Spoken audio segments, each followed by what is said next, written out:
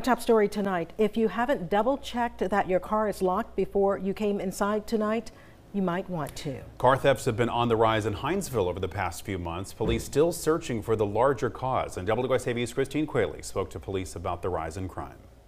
A significant uptick in car break-ins in the city of Hinesville, ones that police tell us have led to stolen weapons that are being used to commit other crimes. I mean, there's been a lot of guns stolen, there's been a lot of wallets and money stolen, and a lot of other items of value. About 50 cases of car theft just in the month of October and the first half of November in Hinesville. That's about double the amount in the city this time last year. And it's not just a problem because victims will miss their stolen items. Hinesville is a military community. And we've had a couple situations where, a soldier leaves their military equipment, which is just personal equipment, in their vehicle, so they're ready for, work the next day, and the vehicle's not secure. But police say civilians have had guns stolen from their cars too. Most guns that are involved in homicides that aren't domestic related homicides are weapons that are illegally obtained. Mostly they are stolen. And that was the case in the most recent arrest made by Hinesville police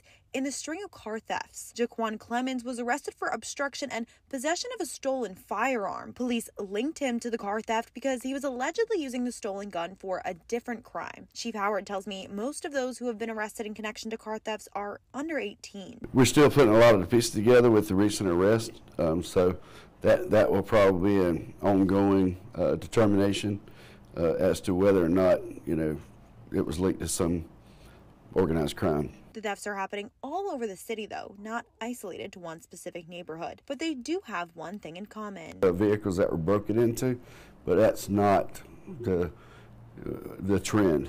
Those are only have occurred in rare occasions now because so many people leave their vehicles unlocked, unfortunately. The main thing police tell us you can do to prevent being a victim of theft from your car is to always lock it and, of course, bring your valuables inside.